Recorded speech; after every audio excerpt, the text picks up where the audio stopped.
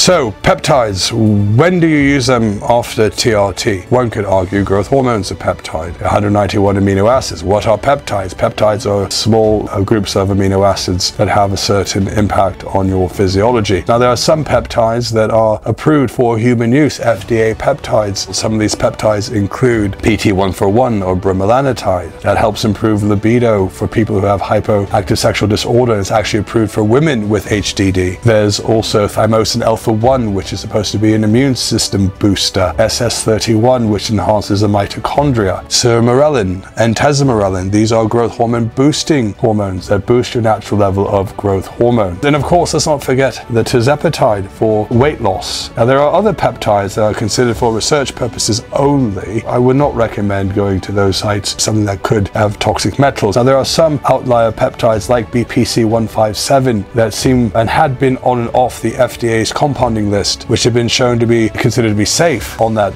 compounded list when prescribed by a doctor. So I would encourage anyone who is looking at peptides to make sure they are doctor prescribed peptides first and foremost. And if you like more tips like this, don't forget to like and subscribe to our YouTube channel.